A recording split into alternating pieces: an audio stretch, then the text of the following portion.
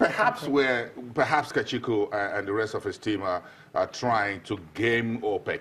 If they're asking us for a cut, we need to find oil elsewhere. And if need be, we could play the game that every oil producers play. We agree to something, everybody behave somewhat else. Yes, well, it'd be fair if they give us a little bit more time to even out our production to about 1.8 million barrels per day. If we look at past months, it's slowly coming up from 1.5, 1.6, 1.7, and now 1.8. So it would be fair to give us 3 months to actually have a production about 1.8. Then they give us very, much more severe consequences. If we're given 3 months, that will be ending in November, yes. Technically speaking. Well, yes. But then, so far, everyone seems to be on the bandwagon of trying to stabilize prices. It's for everyone's interest anyway. Everybody needs the price. But again, once the U.S. sorts out its cleanup of these natural disasters, the shale producers are going to come back very furiously at OPEC and Russia, won't they? Well, they could come back very furiously, or they couldn't. So it could, it could go either way. I mean, definitely, if they come back, it's going to counter the supply and management that they're doing right now, and prices could plummet. But it seems like everyone wants to make sure that oil prices are, somewhat stable at current levels. But then we need to also understand that demand is picking up. So EIA and the OPEC has seen that demand for this oil, there's some sort of expansion in developing economies, like there's going to be increased oil demand in Europe and in the US, which means that if there's increased demand, that means the supply demand balance will literally even out. Where is the optimism for this price rally, and do you think it's going to be, is it sustainable? If it's yes, how long do you think it will be sustainable? Or if you think, well, this optimism is just a fly in the ointment, what do you think?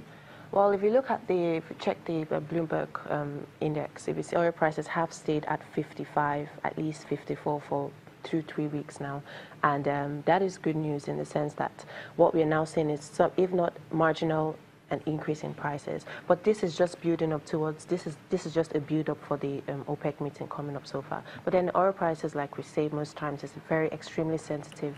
Any news could come up and knock prices back down, but we don't see prices going back below $50 per barrel. We see it trading above 50 to 60, so it's going to trade very tightly within that range.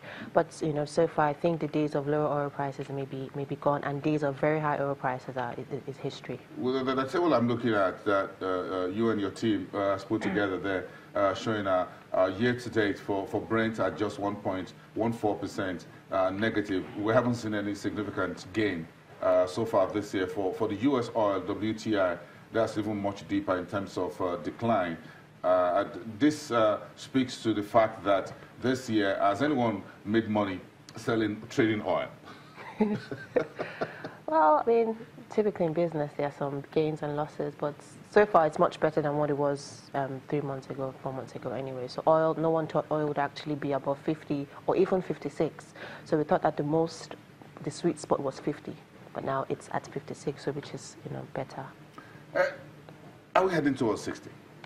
It's a probability if demand picks up, like most energy giants are, forecasting increased demand growth in major developing countries and developed countries. So that means increased demand will mean increased demand for this commodity, which will, prop up prices.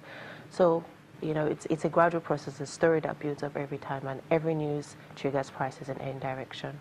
I'm interested in this because if it's 56, some folks think we could still see 60, even though we're looking at Q4 in just by the end of next week. Yeah, that's a possibility. That's a possibility. We could see oil price touch 60, but we're not sure when. But we could see that touch 60. At 56 or so, Nigeria is very comfortable, aren't we? Yes, we are. I mean, in terms of our budgeting, it is higher. It is much higher compared to. It's about 12%. It's about 12 naira higher than $12 higher than our projection of $44.5 per barrel. So there's enough room for accretion. Is there anything else that you think Nigeria's oil minister is likely going to say at this meeting? Of course, we know Bakindo, who is the Secretary General of OPEC, may not be able to do much because he's speaking for everybody and for the group. But Kachiko will most likely be the guy going from room to room at the headquarters trying to find out who is on the side of Nigeria and, well, by extension, Libya as well, to get them out of the meeting. But it was surprising that they were invited formally to the meeting. The last time he had a national assignment here at home, he couldn't attend, but this time he's going out now to attend, which means he believes that this time he's got to be there physically to ensure that some folks don't pull the rug under Nigeria's feet while he's away. Yes. Well, it is a critical meeting. Nigeria is invited, Libya is invited, and we said those countries are now seeing massive improvement in their oil production. And, you know, other members want to know, you guys have to join us as well. Your production is coming up. We gave you that leeway because we saw your oil sector suffer. So your production is back up. What is the deal? We all have to be on the same page. So that is what the meeting, is going to be about. But then we are not sure what the outcome will be, but so far it is positive. The news so far is sending off positive sentiment. Everyone is looking to comply. There's peace. There's no some sort of discord amongst members. And yes, so far so good.